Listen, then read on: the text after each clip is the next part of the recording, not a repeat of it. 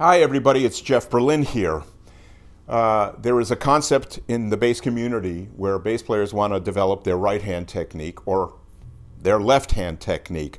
I think that this is a flawed concept of developing technique because the best technique has almost always been sequenced and a balanced left hand with right hand. Bass players play two hands together. That is the concept that should be developed. So I went into, excuse me, my lesson, bass lesson reading book. I went to lesson 4. It's half notes.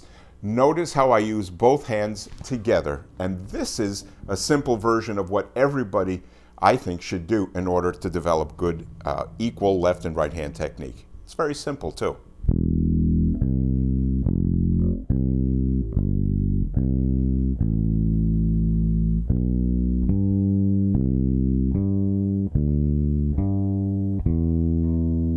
This is a simple version of what eventually could be